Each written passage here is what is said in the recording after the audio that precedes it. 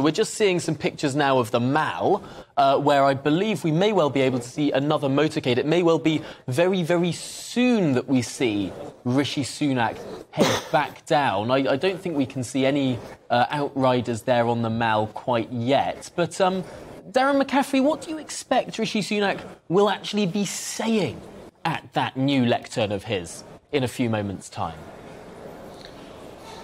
Well, I suspect it'll be a speech that is a little longer than the one that we had yesterday at Conservative Party headquarters that lasted, I think, for around 83 seconds. I think there will be a reflection to a large degree of the difficult situation the country finds itself in. There is no doubt that this is a Prime Minister facing an incredibly difficult task, potentially the greatest in-tray of difficulties since the end of the Second World War.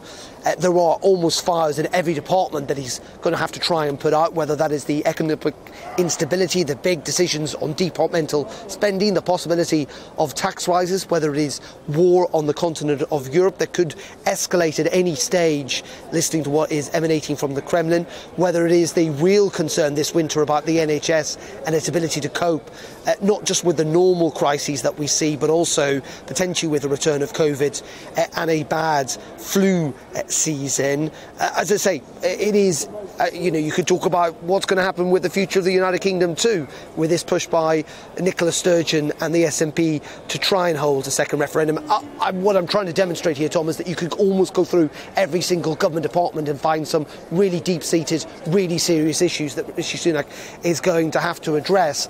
And in the end, he is going to, I think, talk about those challenges, be pretty frank with the British public when he speaks in what we reckon in about 10 minutes' time or so. We will also hear, I think, about trying to bring the party and the country together. We heard that yesterday, the words of unity quite a lot. Because in the end, that is something that he is going to have to try and do, is try and bring particularly the Conservative Party together, given the infighting that we've seen over the last year or so.